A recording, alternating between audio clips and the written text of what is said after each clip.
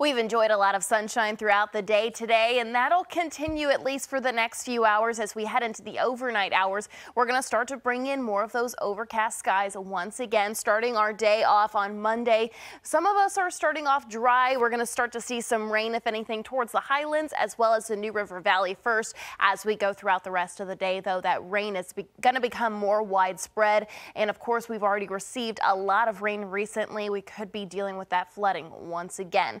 Later tonight, temperatures eventually dropping down into the upper 30s for many of us, even 40 degrees in Lynchburg. With those clouds moving in, that is going to cause our temperatures to be a little bit slower to fall tonight. 38 in Roanoke. For tomorrow afternoon, our temperatures back into the upper 40s and lower 50s with more of that rain around. 51 for a high in Roanoke for tomorrow afternoon. Your 7-day forecast warms us up into the 60s on Tuesday.